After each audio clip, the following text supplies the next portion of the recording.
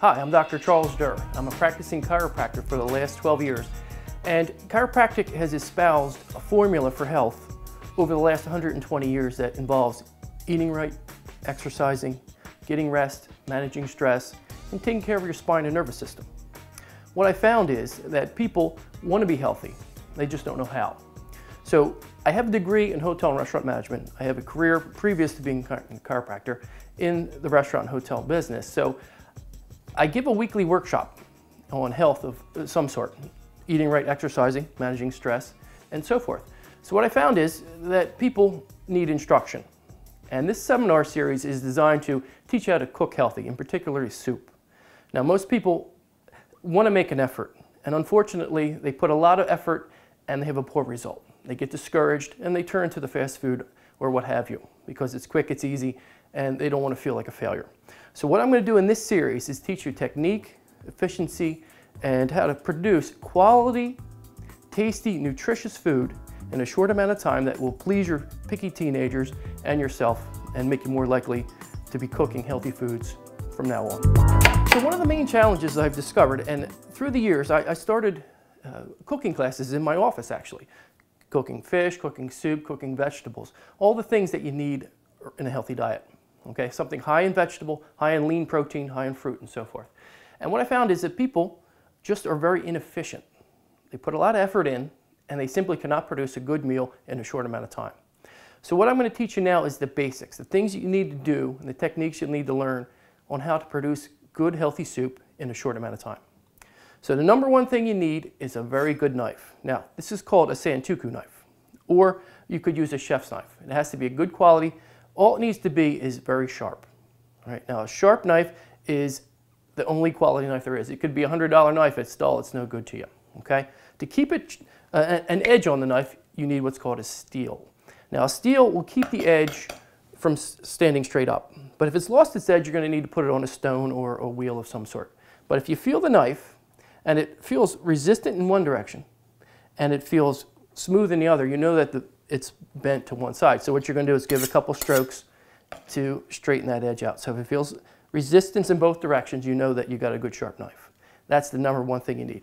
The second thing you need is a good board. Now, there's a bit of controversy on whether plastic or wood is better. I prefer a hardwood like oak or maple, and I prefer a nice thick and big one. The reason I like a big board is I can produce vegetables and move them off to the side without having to mess around too much. Okay? A nice thick board that's treated with mineral oil every 6 months or so and washed with hot soapy water every time will not produce bacteria and will not absorb odor and will not dull your knives. Right? Plastic boards are made of petroleum, which I'm a little nefarious of, and they absorb odors. Right? And they start to warp and they discolor. So I definitely I prefer a hardwood board. Now the next thing you need is a very good sturdy stock pot, soup pot here. Now this is a stainless steel, and that's my preference, okay? This has a copper outside lining, but it doesn't have to be, but it's thick. You can feel this thing has some weight to it, okay? So what's gonna happen is it's not gonna burn your food on the bottom. It's gonna maintain heat around it, and it's going to produce a good steady simmer. Now, one thing I would never use would be a non-stick aluminum. Anything with a black coating inside, I would never recommend cooking with. It leaches out the aluminum, and the fluoride in some of the water in the tap water will cause aluminum to be leached out, causing, unfortunately, risk of Alzheimer's. So a stainless steel is my number one recommendation there. Okay. The next thing I recommend is a paddle. Now, the reason I like a paddle, it has a flat edge, and when you're stirring the soup on the bottom, all right, it's going to get every bits and pieces on there. If you're using a spoon, you're going to miss a lot, and you could potentially burn some of the product in the bottom of the pan there. All right, so paddle is excellent and necessary as well. The next thing is an oil. Now, an oil could be olive, could be canola, or it could be grapeseed.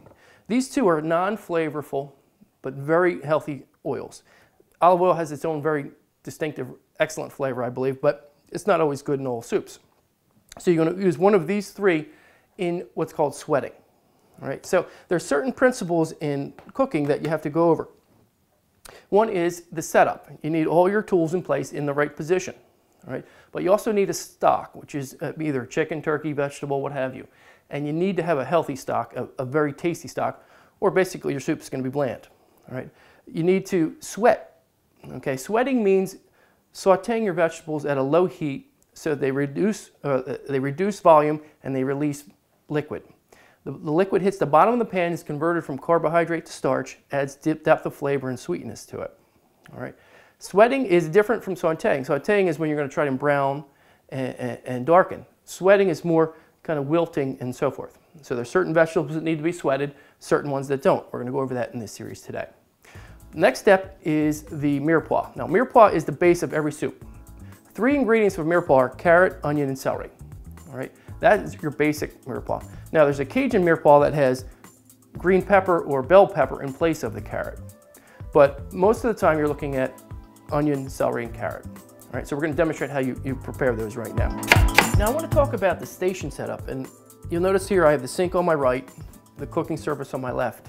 I like a big deep sink with a big gooseneck faucet so that I can have a lot of access into this area. Now I have disposal, and this serves as a couple of purposes. This will speed you up. If you are right-handed, you sweep right into the sink all your discarded parts of the vegetable, and you move to the board on the left all the prepared parts. And this is going to be more efficient. The cleanup and the preparation are much more efficient. Now, talking about the knife, you want to make sure that you're holding it properly. So you want to grip with your thumb and forefinger right at the base here, and then wrap 3 fingers around the hosel. Okay?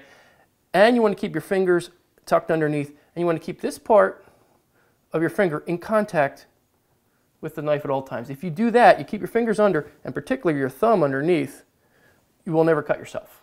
Okay, so let's demonstrate how you cut the mirepoix. Now, mirepoix, the first thing is the onion. Okay, the onion has a corn, and it has a root at the other end. You want to cut lengthwise through the onion. Okay, you want to cut a bit of the corn off and a bit of the end there. And you want to grab the corner and peel that piece of onion there. See how the sink adds to the speed here? I'm just disposing of this card as I move here. Okay, you grab the edge and you want to take off any of the dried out skin there.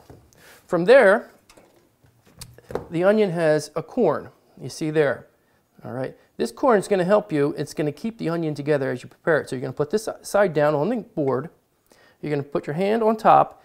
Again, you're going to draw horizontally 3 or 4 times through the onion lengthwise. Then you're going to turn it and make vertical slices. Then you want to turn it 90 degrees and make slices there. And then you want to cut around the corn and dispose the corn like that. Now, see this nice big board? I can put these onions over here while I can still produce other vegetables. Now, the celery, the other part of the mirepoix. You can cut off the dead part of the roots here. And you want to keep the whole celery intact. I washed this already. You want to make sure there's no sand or dirt. And keeping it together serves as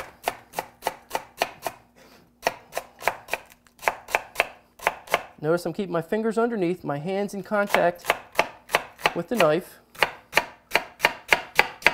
There's no chance of cutting yourself. Okay.